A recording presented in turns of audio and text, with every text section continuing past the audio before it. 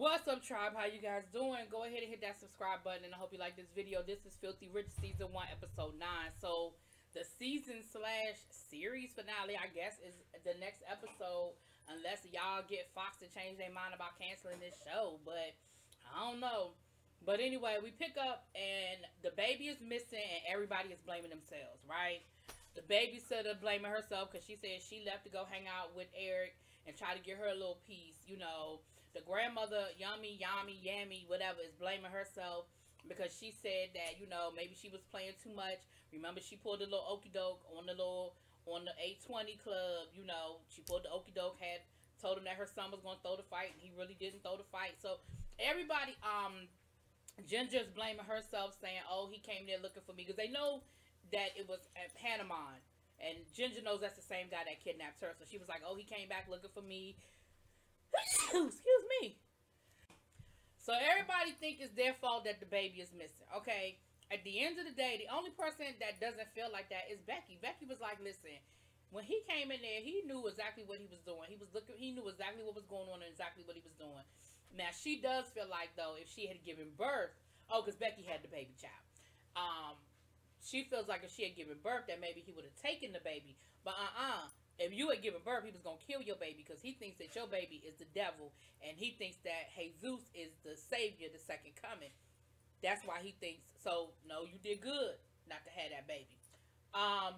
Eric thinks that this is a sign from God that they supposed to be together and work it out, and Becky was like, no, that's not what it is, boo. No, we're not supposed to be together.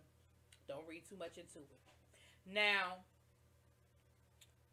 down to the Sunny Club, to the online, you know, to the Margaret is asking everybody for help. They got the phone lines going, people calling in tips. They looking for the baby. Okay, they working on all cylinders. They are working.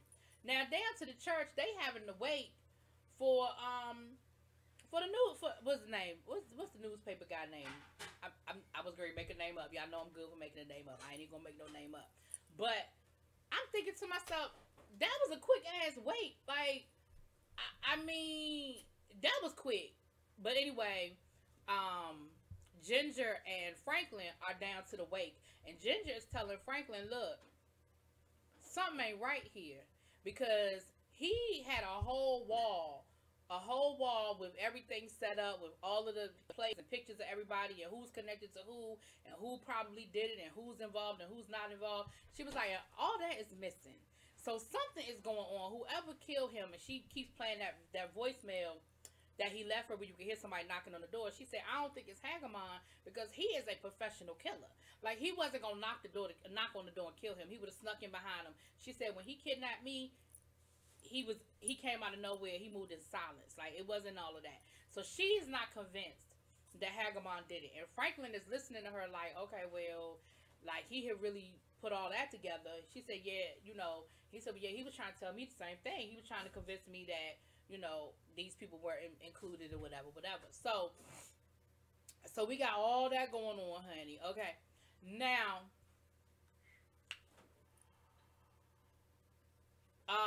Mark is getting, it's not Mark. Is it Mark? Mark is getting out of jail. And who comes to pick him up? Victoria. And he was like, listen, I got something I got to tell you. She was like, you're really Mark. Jason was your brother, and that was my son. So you're my son's brother. He was like, yeah, you know, I just couldn't live with that. Oh, because remember, he was like, I'm not going to let Paul be blackmailing me. He was like, yeah, I just couldn't live with that over my head anymore. I just couldn't live with that. And she was like, yeah, he said, well, why are you still being nice to me? Because I think she done bailed him out of jail. She picked him up from jail and everything. And she was like, because you were my son's brother. Like, at the end of the day, you're the closest thing to my son. So I'm still going to take care of you like I took care of my son. Like, I still, you know, I still believe, you know, love you the same way. Now, Ginger done went to go visit Becky down to,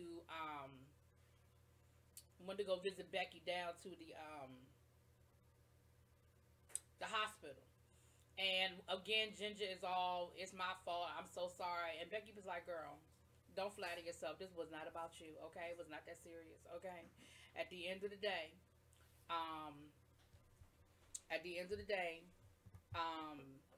if he wanted, you know, if he was looking for you, he'd have found you. He wasn't even looking for me, okay? So, and then they pretty much had that conversation about them not really being together, like not hooking up and becoming a couple, you know, like it being sort of like a moment, passing in time type situation. No, you're upset. Sorry about that. Now, Paul done showed up to talk to Margaret, talking about anything you need. You know, I got your back. You know, I'm ready to go on air and, you know, and get everybody in line and say your prayer and stuff. And Margaret was like, you know what? Ain't nobody got time for you. And you know what? I'm tired of you. I'm tired of the 1820. I'm tired of all of this. You know what? You are fired. He was like, wait a minute, what? You can't fire me. She was like, the hell? You're fired. I don't want you to have nothing to do with me or this network. Get to stepping. Don't let the door hit you with a good low split you. You know, all of that.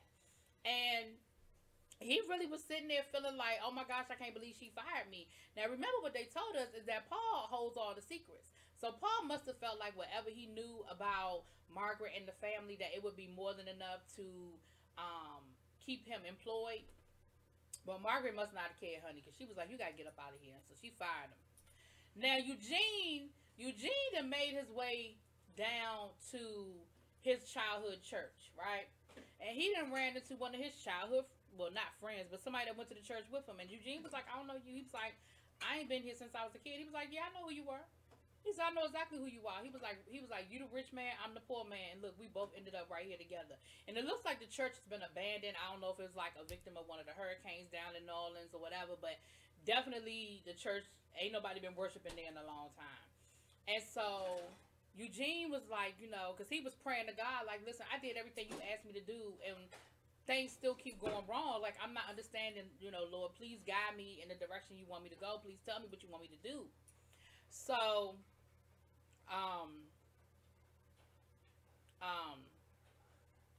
him and the dude link up, right? They decide, you know, they end up linking up. Eugene was like, listen, you know, I got some I want you to help me with or whatever. So they end up linking up. Peter goes to visit Becky down to the hospital, and Becky lets Peter know, listen, I just ain't got nothing for you. Like, you my brother, and, you know, I love you, but right now, I'm just feeling some kind of way, because she knows exactly how deep he runs and how involved he is with all of the 1820 stuff, and even with the whole making him stay with Eric and threatening Eric's life and all of that. Like, she lets him know, listen, I see you, you see me, we see each other, okay? And now Rachel is really blaming herself, because Rachel was the one that's supposed to be babysitting the baby, right? And she's feeling so guilty. She's still down there working the phone banks, but Rose tells her, girl, like, you need to just go on and get out of here, because Rachel act like she feel like everybody's looking at her. She feels like everybody's staring at her. And girl, ain't nobody really looking at you like that. But I understand if you feel that way. I mean, I can't tell you that you don't feel that way. You know what I'm saying? But girl, ain't nobody really staring at you. But anyway, she goes to leave, and she runs into Eric, and Eric ain't trying to talk to her. And she was like, please talk to me. And he told her, he said, listen, you're the sweetest person I ever met, but I just can't be with you. Like, I just can't do it. But I don't want you to take it personally. You know, I do love you. I you know, all of that. But girl, we can't do this. So then Rose and Mark, they end up having a conversation. Now, supposedly Rose went to New York and had this abortion. I don't know if I'm convinced that she did it, okay? I really am not convinced that it actually happened. But her and Mark get to talking. Long story short, child, they done made up, okay? They done made up, and we'll get to them later. We'll get back to them. Then we have Paul down in his studio praying. You know, he's praying to the Lord or whatever. And who come walking in?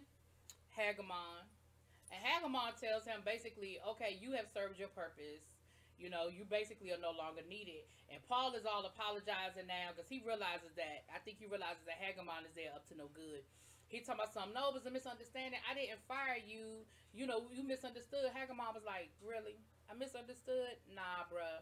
I understood you perfectly fine. You told me my services were no longer needed. Like, I ain't misunderstand that. And then Hagamon shoots Paul. Child, so Paul dead. Okay, Paul is dead. So whatever secrets Paul had, they died with him. Okay, the secrets then died with him. So Ginger and Margaret have a conversation. And again, Ginger is blaming herself. And Margaret is telling her, girl, it is not your fault. You didn't do anything wrong. And she invites her to come down, you know, and spend some time down to the little, you know, the little farmhouse with her. Now the whole family is down, you know, Eric and Ginger, all of them, the whole family is down there pleading on the TV, pleading for everybody to save Jesus, child. Rachel is leaving town, honey. Rachel done made her way down to the bus station. She trying to buy her bus ticket. But what does she see? She sees Hagamon with the baby. She follows them out of the bus station. Hagamon is sitting there with the baby. She hits him over the head with her stiletto, child, and she takes the baby and starts running. Hagamon chases her, runs into the street, and he gets hit by a car, right? Guess who's driving the car, though? Eugene and his new friend down from the church. Baby, and listen, and they keep going. I said, okay, well, they let them keep going. But Rachel ends up taking the baby back to the studio. So everybody is happy. Everybody is reunited. The baby is, you know, the baby back with his family and all that good stuff. And Rachel now, all her guilt has been, you know, she don't feel guilty anymore. Her guilt has been, you know, and of course, everybody was like, it was a miracle, it was a miracle, it was a miracle, it was a miracle, it was a miracle, it was a miracle, right? Because they had been praying. And it all happened on air. So, you know, of course, that just, you know, kicked everything through the roof, child. Now, Franklin comes down there and, you know, Franklin is playing nice, but you can tell Franklin is feeling some kind of way, okay? He's still really not feeling hot. You know, he still really ain't happy, okay? About the fact that Margaret is curving him after they done slept together. So Eric goes to his mama. Eric got this briefcase. Now, he had been carrying this briefcase, this little bag, around the whole episode, but you didn't really think nothing of it.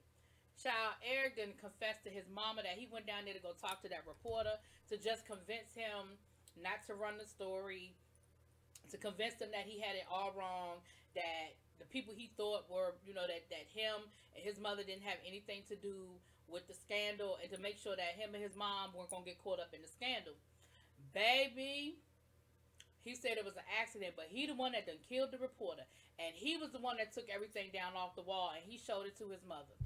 Listen, mama said, look, you know, what you did wasn't good, but you my baby, and I'm not about to let you go to jail. I'm going to take care of it. Mama going to take care of it.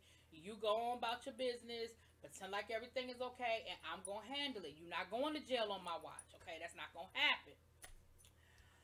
So Franklin ends up coming in there, and actually, I have to rewind. Margaret starts putting together all the proof, and Margaret starts breaking everything down. And so when Franklin comes in there, Margaret says, listen, I've been going through all of this. You know, he tells Franklin that Eric was the one that did it, right? But she says, but what I can't understand is, if the pilot was already a dead man, why would Eugene pay the pilot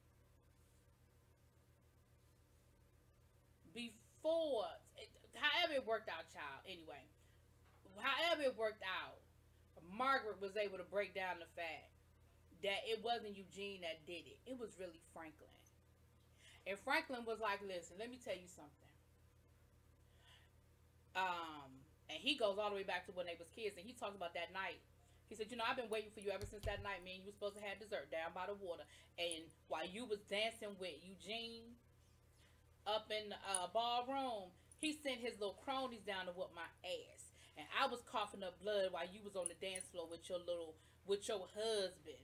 And she said, listen, Eugene, at the end of the day, that's the father of my children. So you already know how this gonna go. Like, I get it. I love you. You know, we love each other. But that is the father of my children.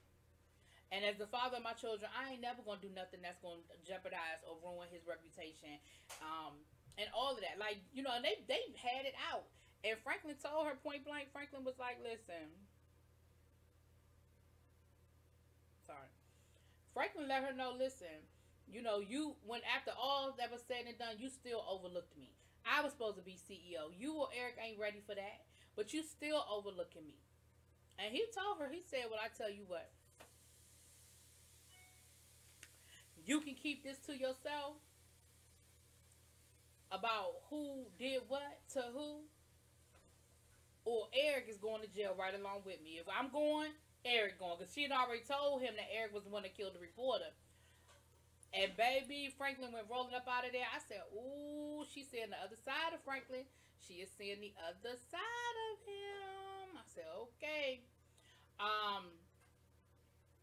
And then Franklin sees Ginger on the way out, and Ginger tells Franklin how, you know, good of a conversation her and Margaret had, and how Margaret even invited her to come down to the you know, the house, the country house, and she's waiting on Margaret. He was like, child, you'll be sitting here waiting for Margaret till you blue in the face. You keep waiting on Margaret if you want to, okay? And then Becky goes back to the house, and she walks in the house, and she actually sees Paul is dead. She was coming out of the hospital. Eric was bringing her home from the hospital, and she sees Paul is dead, so we got that. And then Ginger goes home. Remember, Ginger rented out the house. Her mom got out of rehab, and she was like, oh, Mom, I'm so sorry, I forgot. And she was like, oh, that's okay, baby. She said, I had a friend come by, and he's going to have dinner. They're going to have dinner with us. And she was like, oh, really? And she sees the table setting for 3 instead of 2, and she was like, oh, okay. And she said, yes, you know, it's somebody that, you know, wants to see you. And she was like, somebody wants to see me. And baby, who come walking up from out of the back of the house? Eugene. I said, now, I don't know what the finale gonna look like, but baby, that's what they gave us. So anyway, y'all let me know what y'all think. Drop it in the comments. Peace. My bad, I forgot this last little part. Margaret burned all the evidence. So Margaret burned all the evidence that Eric had taken from the reporter's house. And that's when, just at that moment, Rose showed up and let her mama know she was getting married. But then here come Mark getting up out the car, and of course she don't know that Mark ain't really Eugene's son. So the look on her face was like, you gotta be fucking kidding me. Anyway, that's how it ended. Okay. Talk to y'all later. Peace.